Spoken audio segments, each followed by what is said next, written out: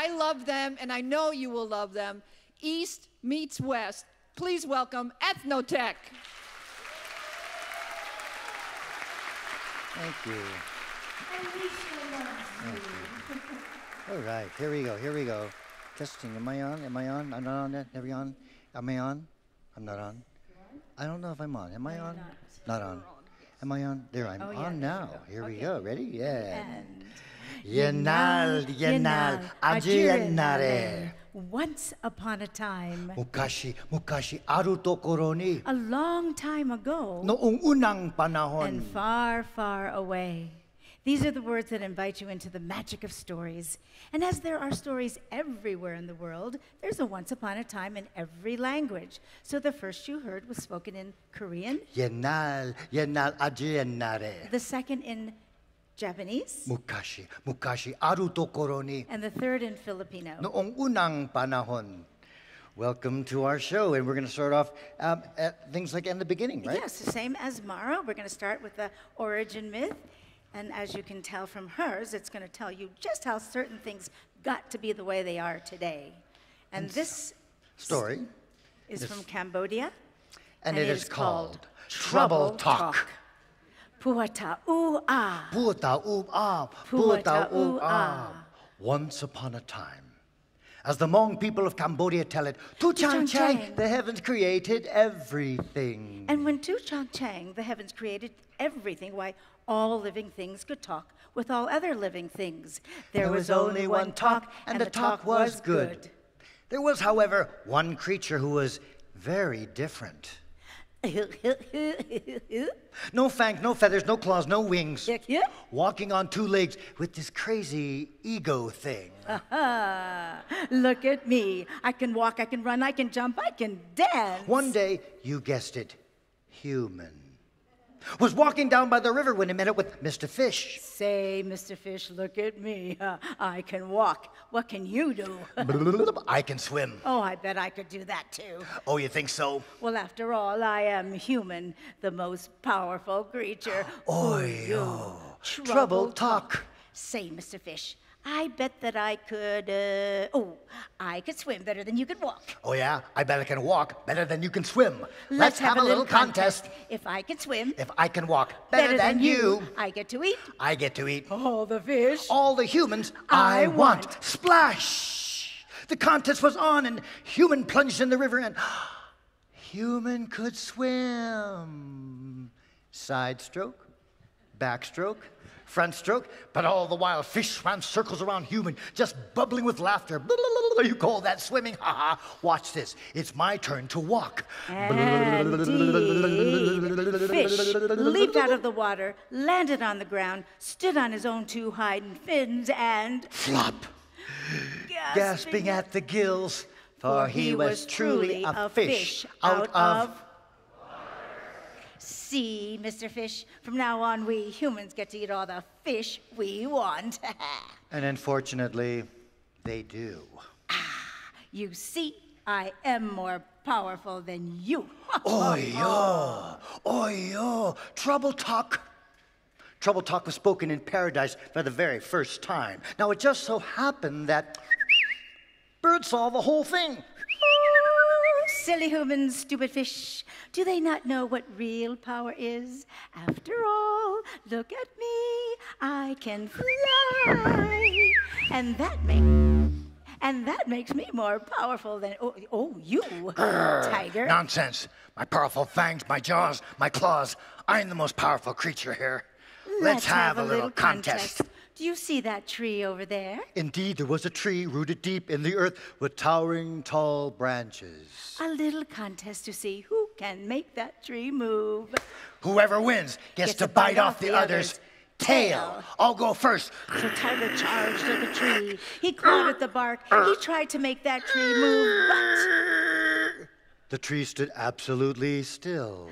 My turn. Tweeted the bird. My turn. And a tiny little bird flitted to the top of the tree and landed so lightly upon the tiniest of twigs.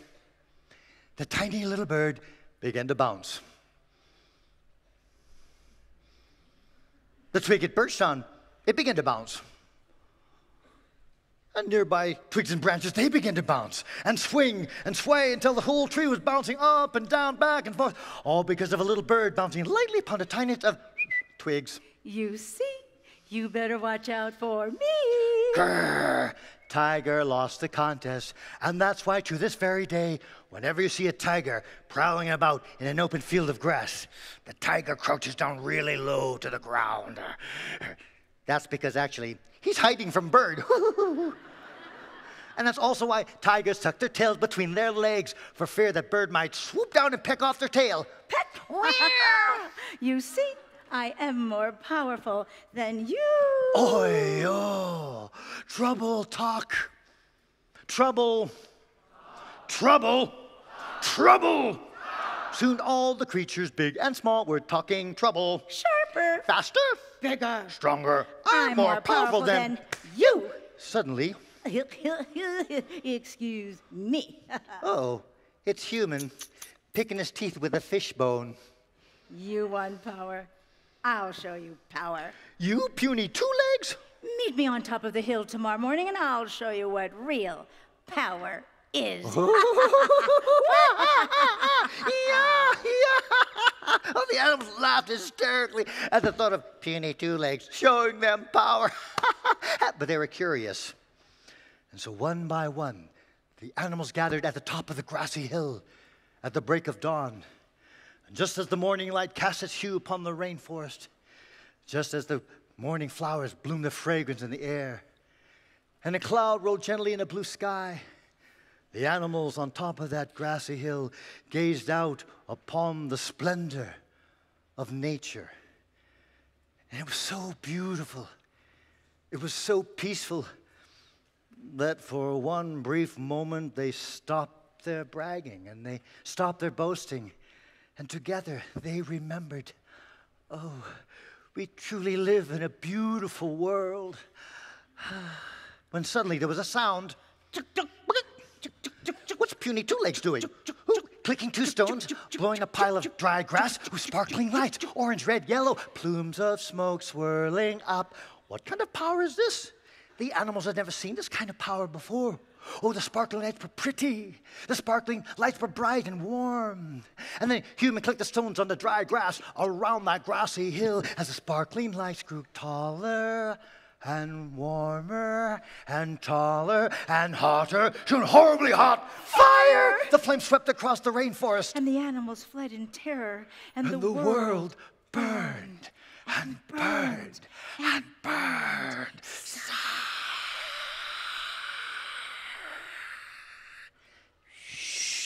Do chang chang. The heavens sent the rains to quell the flames and the clouds to cool the earth. All the animals gathered, for they had destroyed paradise. They had destroyed their only world. Oh, they had all been saved, but everyone was changed. For the deer. The deer were quick, and though they leaped to the smoke first, their coats were now tanned brown by the intense heat of the fire. Forever to this day. And the elephants charged through the flames. And their once long hair was singed short, and their skin left dry and cracked. Forever to this day. And the tigers slammed against the burning bamboo trees. And that's why tigers are charred and burnt black with stripes. Forever to this day. Tu Chang Chang spoke. Your charred bodies, your scars, and the wounds of your stripes will forever be a painful reminder of your foolish talk. And with a heavenly sigh, Tu Chang Chang, the heavens returned paradise to us, gave us all another chance, and once again, all living things could talk with all other living things. There was only one talk, and the talk was good. Except all creatures from now on stay clear away from human. For human, your talk has been most troubling of all. And human, you will suffer great loneliness in this world until you understand what real power is. Forever to this day. Ooh, ooh, ooh, ooh. Only one, lonely one. What have you done, lonely one? Only one, lonely one. What have we done, lonely one? We wonder where we've all come from. We wonder who we will become.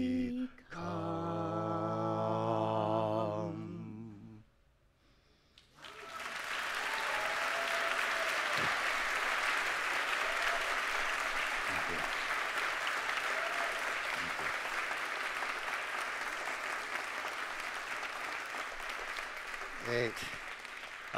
Nancy and I have been working together for 38 years plus. We've been married 38 years and creating together. Thank you. And it's the alchemy of working together. It really creates a creative chemistry. Nancy's very good at the details, very organized and precise. And I'm more the goofy. In fact, she calls me her joy boy. And a lot of times, as I was growing up, laughter was such an easy thing for me to exude and create in people. And when I became an adult, I thought I needed to disregard joy because that's not serious enough. That's not grown up. But reclaiming that joy, I discovered many stories. As this story from the Jataka tradition of India. Everyone say Jataka? Jataka. Teaching stories of India, and it is called Great Joy.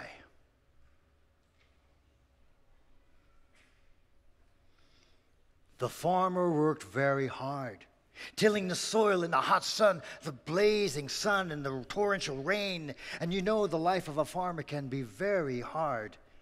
And so this farmer was very glad that he had a best friend. Oh, this best friend was by his side, tilling the soil in the hot sun, the torrential rains. And when the harvest came, his best friend would help him carry that load of harvest to the marketplace. Oh, it was such a good friend. He loved his friend dearly, and because it was so wonderful that he called his friend Great Joy, his best friend, Great Joy. And often he would look at his friend in the eyes and just be so filled with acknowledgement. Oh, you are my great joy. I'm so grateful to you. And as best friends do, in that warmth and intimacy of trusting friendship, his friend would look him in the eye and answer back in the sweet of his language.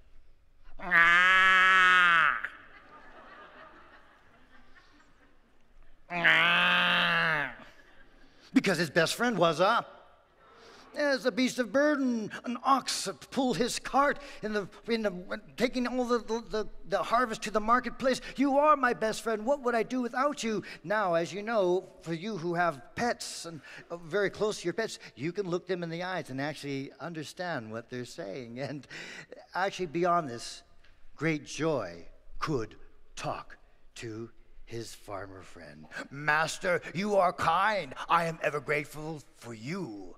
For in the hot blazing sun, you let me roll around in the mud. You let me rest when I am tired. And you make sure you never work me too hard. You are my joy as well. Well, best friends, I would do anything for you. And I likewise have a special gift for you. A gift? Yes, a boon, a magical wish. In fact, let's make it something like a miracle. And he summoned the farmer close and whispered in his ear and told him that he was to place a bet that the Great Joy, the ox, could move a cart full of stones, huge boulders. Well, are you sure? Are you sure? And the ox continued, place a bet with the wealthiest merchant in town that you can move the cart of stone. And you wage something. Wage half of your farm. Half of my land? No, trust me, master. Well, the farmer went to the next day, and he talked to the wealthiest man of the village. The sun must have gone to your head. Half your land, and your ox can move 1,000 pounds, 2,000 pounds of rocks and stone. Well, the deal was sealed, and everyone was abuzz because no ox in town could ever move 1,000, if not 2,000 or 3,000 pounds of rock. But the next morning, when the farmer led Great Joy down the road, and all the people were running and waiting to see how this would work out. And by the time the farmer reached that crowd, there were 1,000 people there. And when the crowd parted, there was a cart full of 5,000 pounds of rock. Oh, are you sure? Trust me, master, trust me. And so he hitched up his ox, and the crowd was very excited. They leaned forward, not in their plastic chairs, but they leaned forward and they said, ooh. Their eyes got big. They say, ah. They really got excited. They say, whoa. And then some of them said, check it out. He hitched that ox, and the ox rolled at his shoulder. Again, the crowd went, ooh. They flexed his muscles. They went, ah. And he rolled his shoulders forward. They went, whoa. But the ox could not move that cart. Please, you must do this, or I'll lose half my land. Trust me, master. Trust me. And he said, you're going to ruin me if I lose half my land. Trust me. And again, the ox strained his muscles. The crowd went, ooh. They said, they went, and then instead of checking it out, some of them slipped into the shadow of their doubts and started to, well, maybe over in this side of the village, they started to snicker with a and who knows how it spread over to this side of the village. Then he went, no way. And then the middle crowd, they said, impossible. And the crowd started to snicker and snicker with a snickering and a booing and the impossible. You're going to ruin me. You're going to ruin me. And then the farmer picked up his stick and he said, you stupid beast. You stupid. You've ruined me. You stupid idiot beast. And that's when Great Joy slipped back and stood absolutely still. Rocks and rotten fruit flew down upon them. As the farmer tried to get away, not so fast. Time to pay up. And the deed to half his land was taken. And the farmer went back to his farm, lit a fire and stared into that fire, thinking about all that he'd lost, his land. How could you do this? Why did you ruin me? And the ox stepped forward and looked his friend in the eye and said, why? Why did you call me those names? Why did you treat me so cruelly? Why did you beat me? Have you forgotten my name? And then the farmer felt a shroud of shame. I did forget your name. Your name is... The ox pulled him forward and told him a new plan. And when the farmer heard this, what, again? Go back to the wealthy man and place another bet on the other half of my land? No, trust me, master.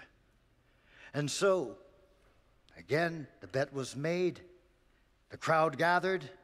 The wealthy man stood there with a big grin, ready to collect the other deed.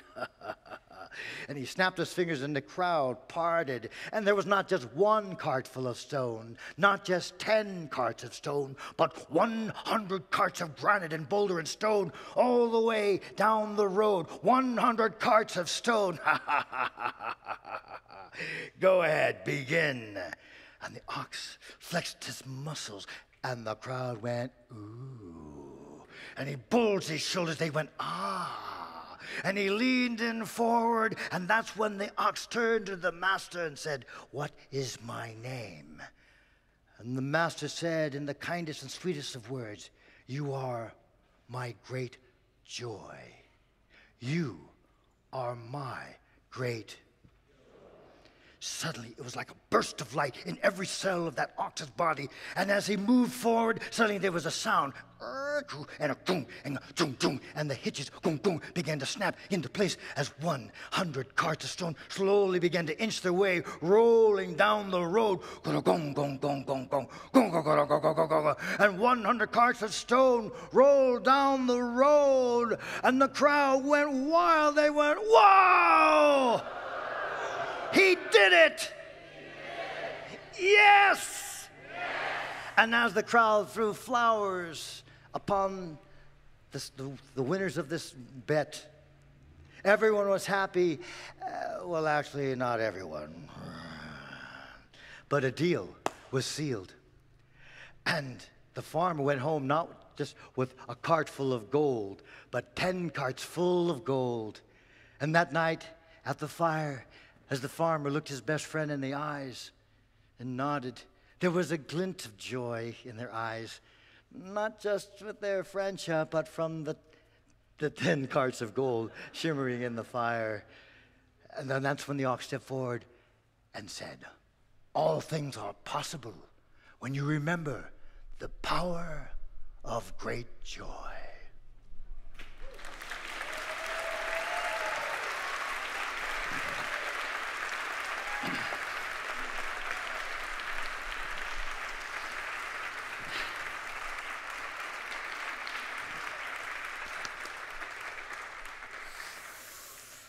Ready, Joy Boy? We shall carry on. Actually, when he stops making me laugh, that's when he's in trouble. Okay. In many cultures, there are stories about long hair. Hercules is one of them, yes. Even in the Northwest, among the Tlingit and Tsimshian peoples of the Northwest, salmon woman runs her hair in a bowl of life, and salmon comes out, the life-giving food of the Northwest nations. And there's Samson and Delilah. Right. So hair has many, many meanings: life, strength. Vitality. And so our story is from China, and it is called The Long-Haired Girl.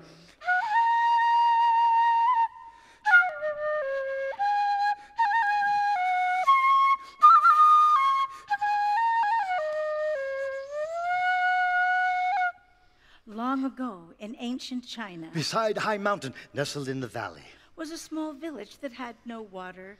Now, every day, villagers had to walk miles to the nearest stream to fetch water to bring to their homes.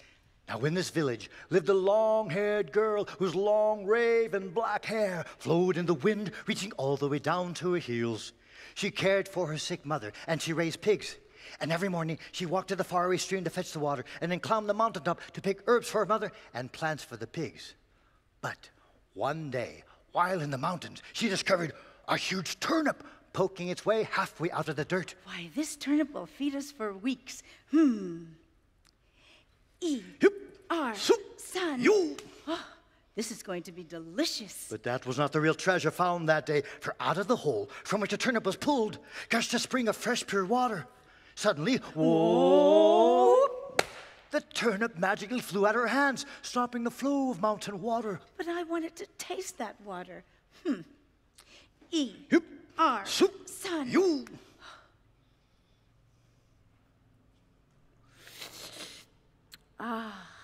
Sweet as the juice of pears. Once again, however, whoa!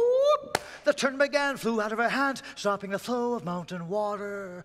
And suddenly, a fierce wind lifted the long-haired girl, sent her swirling into the mountain cliffs, and she found herself deep in a cave. And standing before her was the hairy spirit king of the mountain. "You have discovered my spring water. Tell no one about this, or you shall die." But if the waters are allowed to flow through my village, the people will not have to suffer. "Silence! Not a word to anyone, or I shall take your life. Now be gone." In an instant, she was at the foot of the mountain. And the long-haired girl hurried home as quickly as she could, careful not to tell the word of the secret to anyone, not even her own mother. For the days that followed, the long-haired girl watched with shame as she saw how far the people still walked to carry the water. And the crops still withered and dried in the fields, and the children still cried from thirst. She wanted so much to tell someone of the secret mountain spring that was, so close. High up in the mountain, high up in the mountain. Tell no one. or you shall die. I dare not tell. And so she kept the secret deep inside. But because the long-haired girl could see how much the people were suffering, the secret was like a terrible pain in her heart. And the pain grew more terrible each day. And soon the pain began to change her long raven black hair, turning it all brittle, turning it all white. What is wrong with the long-haired girl? Look, her eyes look sad and sunken. Oh, she just stands there muttering to herself. Look, her long black hair is turned all white. I think that she is dying. And the long-haired girl was dying from the truth untold.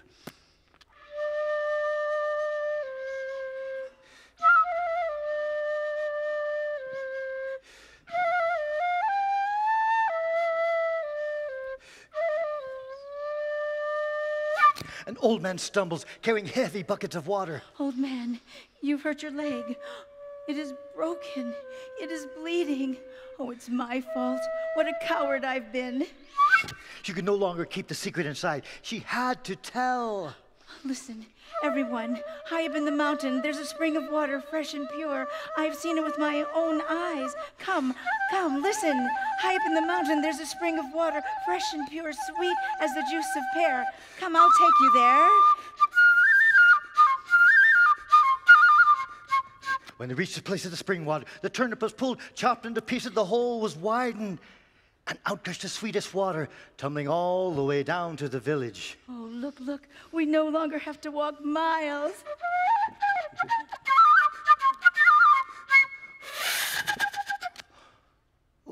Where's the long-haired girl?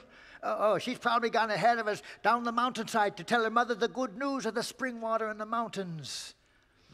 But this was not so. You have told the secret of my mountain spring. Now you must die. I shall gladly die for the sake of my people. You will be placed under the tumbling waters. I shall gladly place my body under the waters. Suffering a slow and cold death. So that the waters can bring life to my village. But first, may I please return home just once more to care for my mother? All right. You may go home to your mother for just one day. But if you do not return to me, I shall find a way to stop up the spring water and kill all the people. And when you return, place yourself under the tumbling waters all by yourself, and do not bother me again. Now be gone.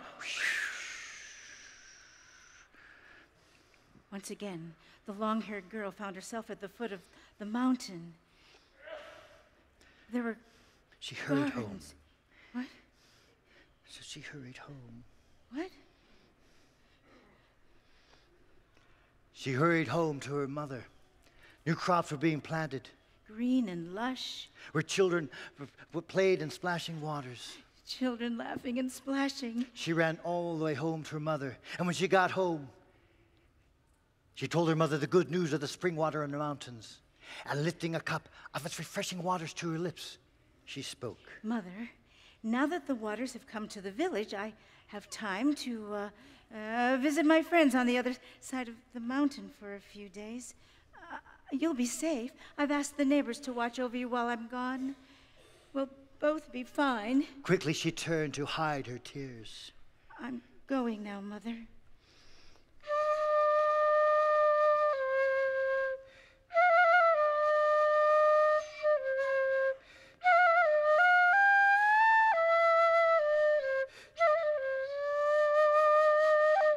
Halfway up the mountain, the long-haired girl stopped to rest under the shade of a tall tree overlooking the valley. She wished to take one last look at the village transformed by the secret mountain spring water. I shall miss all of you so much. Psst. Huh? Who are you? Psst. Where are you going, long-haired girl? Why, little man, you have green hair, a green beard, and you're just all in green. Why? Because I'm the green man. Who else? And you're a kind girl. I've been watching you for a long time. Don't worry, no one's going to harm you. Come with me. Come with me. Look and see.